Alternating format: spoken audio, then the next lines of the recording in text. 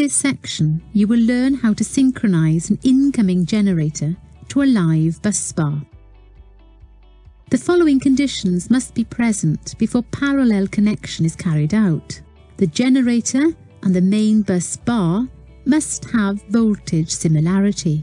The generator and the main bus bar must have frequency similarity. The generator and the main bus bar must be synchronized. The voltage is read between the main bus bars and the incoming generator. The instruments are found in the synchronizing section of the main switchboard. The frequency is read between the main bus bars and the incoming generator.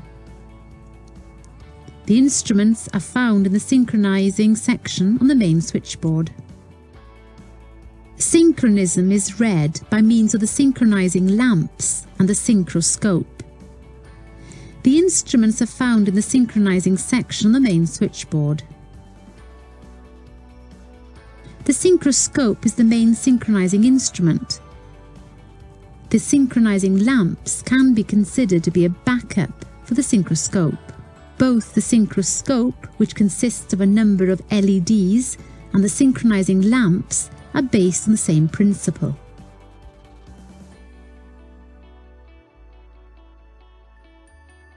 There are different ways of connecting the synchronizing lamps, but we have connected them in a dark-bright combination and placed the lamps in a triangle which gives a rotation effect. The lamps are arranged so that H1 and H3 will be lit while H2 is dark when the generator and bus are synchronized. If the generator frequency is too fast relative to the main bus, the synchronizing lamp rotation will be clockwise. When the generator frequency is too slow relative to the main bus, the synchronizing lamp rotation will be counterclockwise. The connection of a generator breaker should be executed when the lamps are in the 5 to 12 position, with the generator frequency slightly above the bus frequency, clockwise. The reason the generator frequency should be slightly above the bus frequency is because the generator will be taking on a load the moment that it is connected. By not doing this, we risk reverse power with the subsequent tripping of the generator beaker. Let's start the generator by pushing the start button.